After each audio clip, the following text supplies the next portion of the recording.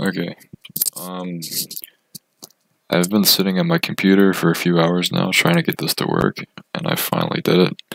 So I want to share with other people who've been having the same problem.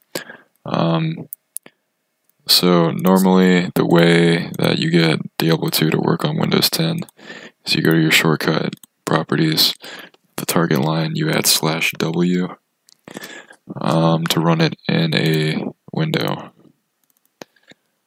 So when it runs in a window, it doesn't run as smooth, and it's in a window. It's not full screen. So this is how you do it full screen.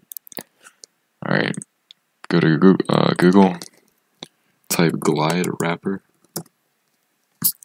click the glide 3 to OpenGL link, go to downloads, get the zip file for the latest one, open it up, then go to where your Diablo 2 main folder is. It's in program files x86 by default. Diablo 2, open it up. Move the folder or files from Glide over to your Diablo 2 folder. Now run the exe, the glide-init.exe.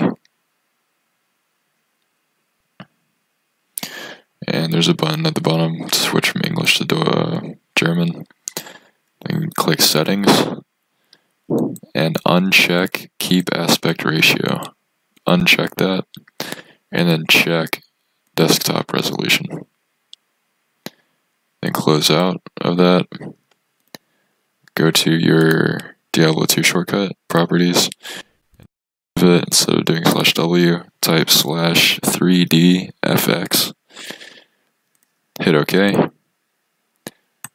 and watch this shit. Full screen, looks beautiful, runs faster than it did in the window, smooth, perfect.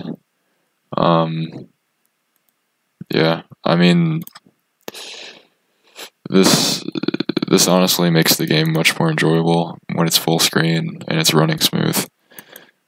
I mean, it's just awesome. So I've been trying to figure this out for a while. And I hope this helps out people trying to do this as well. Thank you.